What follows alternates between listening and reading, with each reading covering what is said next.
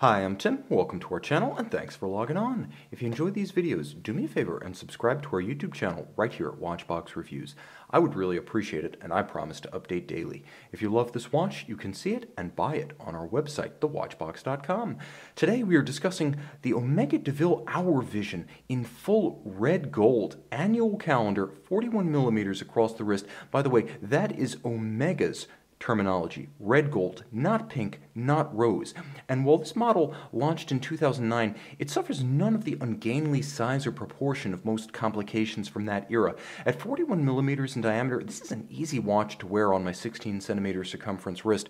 Now it is 14.1 millimeters thick, but with a generously domed case flank that will allow it to slide underneath the dress cuff. And from lug to lug, it is a very friendly 49.4 millimeters. You'll even appreciate the fact that there is a bit of a cambered or arced shape to the case, so it wraps around your wrist, falling off towards the edge rather than flaring out stridently. If you're borderline to wear this watch, it's going to look just fine. 14 centimeter circumference wrists, buy with confidence.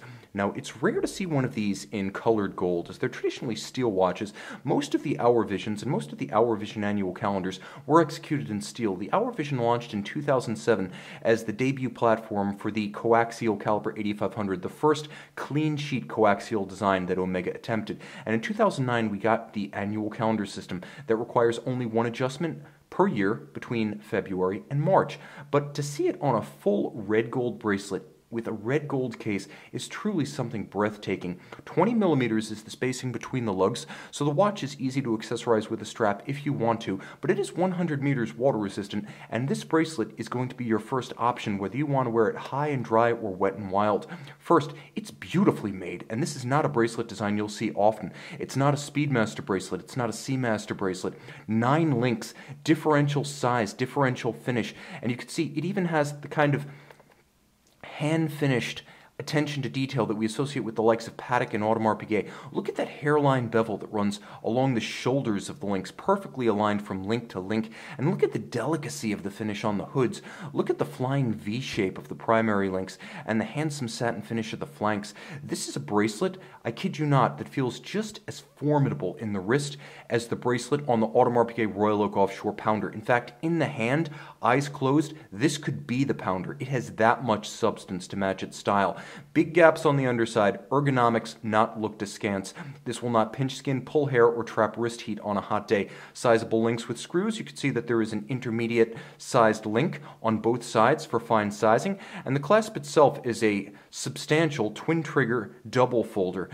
One detail that I happen to adore is that Omega used an applique white gold Omega logo insert on top of the clasp body. And of course, this being twin trigger, it's going to stay shut unless you depress both of the triggers. I have a feeling that this particular bracelet, given the standards of assembly and finish, was probably built by the old company called Lascor in Sesto Calendi, Italy. The Sesto Calendi specialist in clasps and gold bracelets used to be Omega's supplier before being bought by Omega, or Swatch Group I should say, and I suspect this still hails from their works.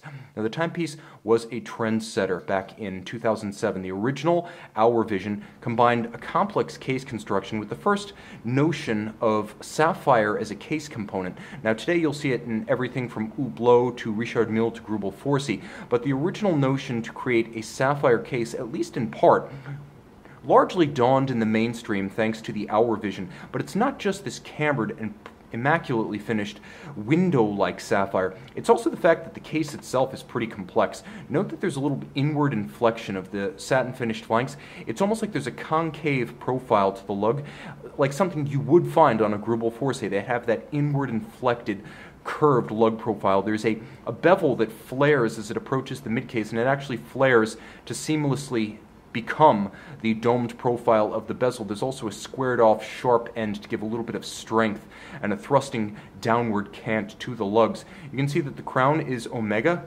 with peripheral knurling, a domed cap, and a relieved Omega logo.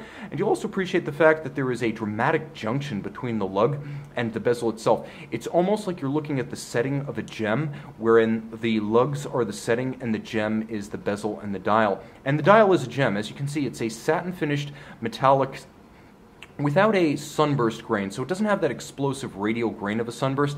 It's a soft frosted look that glows rather than explodes. You have a rhodium-coated hour track outboard that has shades of Art Deco, and you can see both sides of it converge on the day and, or I should say the month and the date at 3 o'clock. Applique Omega logo, rose gold hands at center, and a blued needle-style seconds hand. Since this is an annual calendar, it's able to cope with irregular length months. You need to adjust it only once annually during the jump from February to March. So if you have an irregular length month like April, for example, not only does this thing have an instantaneous midnight jump a la Rolex, but it's able to make the correct jump to May 1st from April 30th. There's also a quick set system that I will demonstrate. You see how it has hacking or stop seconds? Well, it also has a quick set, so you can rapidly cycle the date and the month, and you can do that by turning the crown in opposite directions. Turn it all over. What do you have? You have a free sprung balance on a full balance bridge crafted of 18 karat rose gold. Now the movement is 8611. 8601 would be the standard, let's give ourselves a bit more light,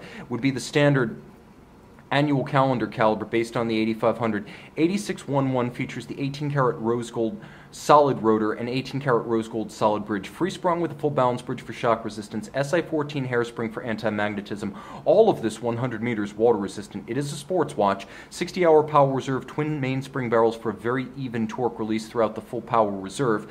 It beats away at 25,200 vibrations per hour. It is both a coaxial with tri-level tangential contact escapement, and it is a COSC certified Swiss chronometer. This is a timepiece that puts it all together. Handsome and extraordinary. It matches style with substance. Engineering, accomplished. Style, impressive. Size, wearable. Rarity, assured. This is not your everyday Omega. Not another Speedmaster, not another Seamaster, and thank goodness for that. This is the Ville Hour Vision annual calendar. See it on the watch box.